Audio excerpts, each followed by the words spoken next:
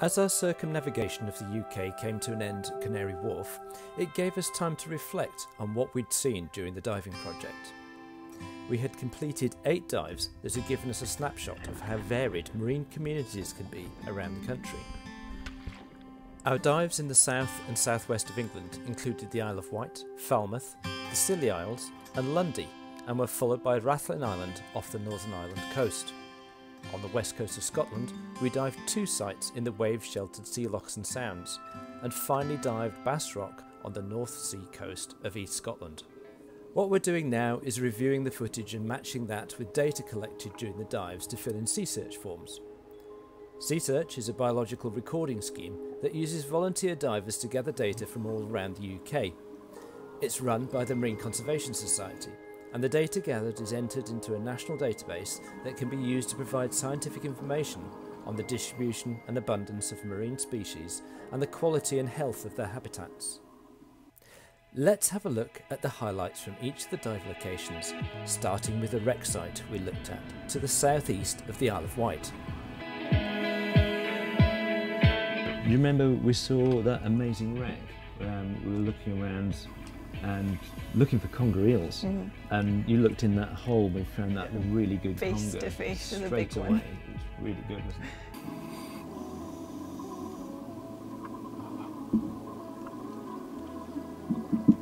At the end of the dive, we collected a few specimens and brought them back for the rest of the crew to examine. Our next port of call was Falmouth.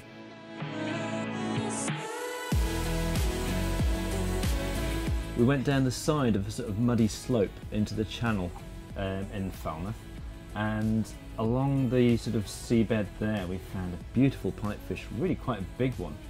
And this is, we're sort of looking at the film of him at the moment, but he stayed very, very quiet as we just came up close.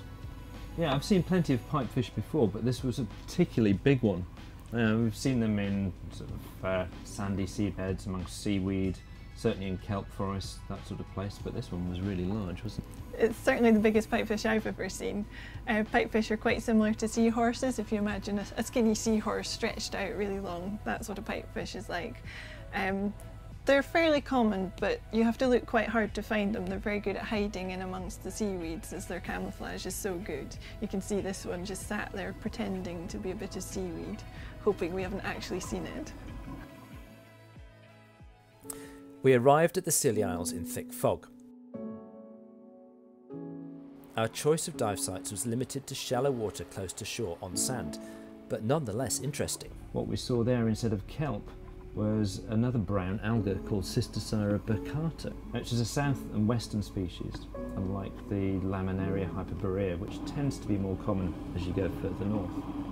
Remember also that we saw more non-natives down in the southwest as well. So we managed to see the harpoon weed, that non-native species. It's been in the country for at least 40, 50 years, something like that. It's quite widespread down in the southwest these days.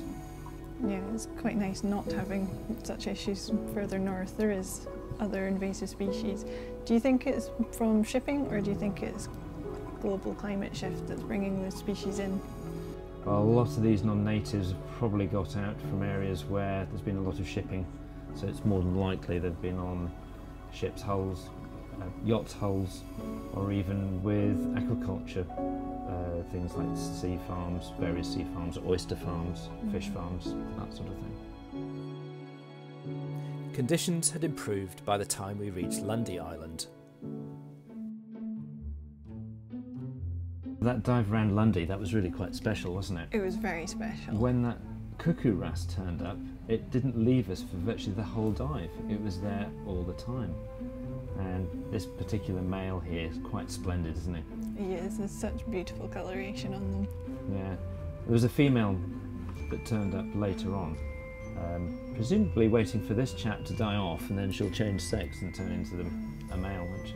Now, while we were on Lundy, we did see some quite special south and western species, and we do have some pictures here of the pink sea fans, Unicella, which are characteristic of that area, but don't occur much further north. I think the northern limit is probably Pembrokeshire coastline. But some of these had quite a lot of things overgrowing them, didn't they? Yes, they had quite a lot of small spotted cat shark egg cases on them, which I know is mermaids' purses. And I certainly haven't seen them diving up in Scotland where I usually dive. We also saw branching sponges, snakelocks and anemones, and finished off the dive in kelp forest.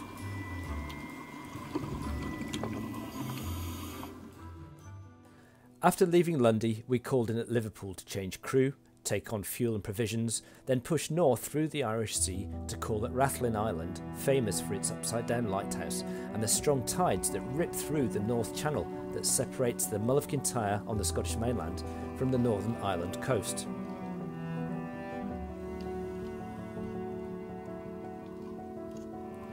The steep boulder slopes were covered in huge numbers of cup corals,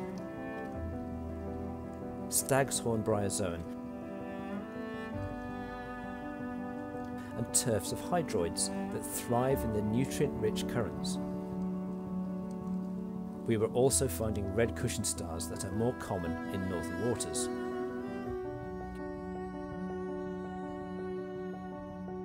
The glacial cut landscape on the west coast of Scotland provided some spectacular scenery above and below water. Now here we are on a vertical cliff face on the edge of the Sound of Mull.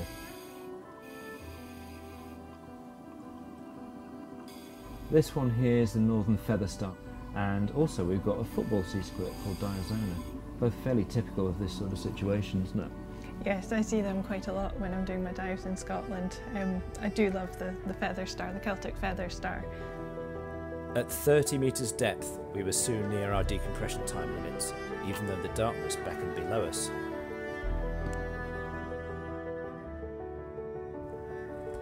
We took the opportunity to dive a completely different habitat type a little further north. Fairly deep water, around about 40 metres, just off the coast of Skye. This is a muddy habitat. You can see here there's all sorts of things burrowing in the mud, all these long-clawed squat lobsters. And just after this we found some of those sea pens. Remember the tall sea pens? Yes, and I particularly like the phosphorescent sea pens. Quite spectacular, aren't they? Sometimes these muddy gravel beds get damaged by trawling activities, but the presence of the sea pens and both king scallops and queen scallops suggested that this hasn't happened recently at this location. Our final dive, and perhaps the most spectacular of the voyage, was at Bass Rock on the east coast of Scotland. Home to thousands of gannets, this high energy site is beaten by wave action and swept by strong tides, and has very little unoccupied space on its submerged rocky reefs. That one was fantastic. It was somewhere up in the north here we were diving, wasn't it? Yeah, we're on the north wall here. Yeah, these kelp forests are very similar around a lot of the country. Remember the one on Rathlin? It was lovely. Very similar in quite a lot of respects. Personally, I like the sea cliffs, the sheer vertical walls. As we've got on the screen here, they can be absolutely covered in dead men's fingers, these soft corals there. And there's all sorts of creatures living amongst these dead men's fingers. They're filter feeders. With the little polyps you can see making all that fuzzy effect. We did find a lot of lobsters around, right down at the base of the vertical wall. I'm not really sure what they were doing, but they were out and about instead of just being stuck in a burrow. And this is one of the ones that we followed for at least 5 minutes until it eventually found its own little lair. Now, if you look carefully at the video here, you can see this one's got 2 different claws. Can you see that, left and right? Yeah, the claws are really interesting. You can see the left-hand claw on this lobster is a big fat crushing claw, whereas the right-hand claw is much more skinny for cutting things. Now lobsters, it can vary which claw is which, so you get left and right-handed lobsters.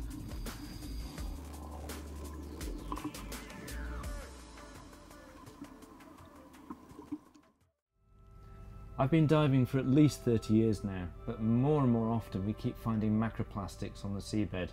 You know, this is an example from Falmouth here. We found a pop bottle on the bottom. Fortunately we were able to collect it and take it away. But you've been seeing quite a lot of macroplastics on this set of dives, aren't you? Yes, every single dive, if I come across any bits of plastic, I try and clean them up. Rather than disappearing, they disintegrate into smaller and smaller pieces of plastic called microplastics. We're still doing a lot of research about how bad microplastics are, but they seem like a really bad thing, and they're being found everywhere, from the oceans, the snow, the soil, even the air we breathe is full of microplastics in many cases. So if we can clean up these plastics while they're still big, it saves a much bigger issue when they're all tiny and everywhere. It's been a rare privilege to dive such a wide geographic range and diversity of habitats around the UK, especially within such a short time frame, and from this magnificent tall ship. Although UK waters have localised problems and share issues with the rest of the globe, our waters still offer a fascinating range of marine life that any diver with the right training can observe. Seasearch is a great way to turn those observations into meaningful data that can support further scientific study and conservation measures.